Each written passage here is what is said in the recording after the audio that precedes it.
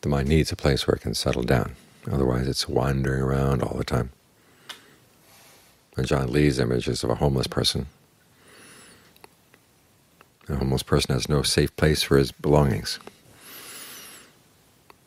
All your virtues, all your merit, if you're wandering around all the time, they get scattered. They don't get gathered into one place, and they're not safe. What this means is it's very easy for you to do some good and then change your mind and think, well, that wasn't so good after all, and you don't get the full benefits of the goodness that you've done. But if you've got a safe place to gather your treasures, after all, you begin to realize these really are treasures. Because it's so easy to underestimate the goodness you've done, or underestimate the bad things you've done.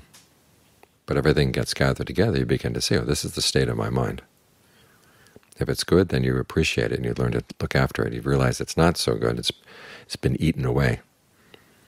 You get to see it clearly, then you get to work on it.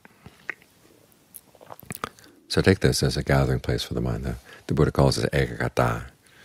The mind has one place to gather, one place where all the qualities of the mind get to meet, and then you get to survey them, and see what's lacking, see what's good, protect what's good, make up for the lack.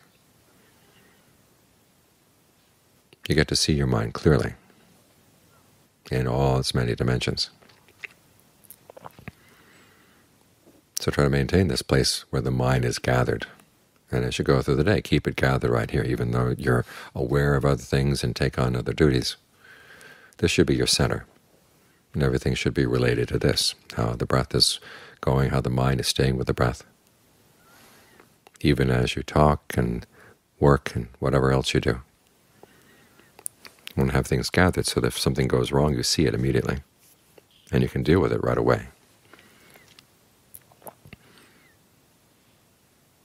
Otherwise, if your mind is scattered all over the place, you don't really know it. All you know is the bits and pieces, but you don't see the whole thing.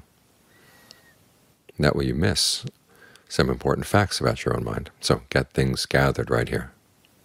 Keep them right here. And you get to know the mind through and through.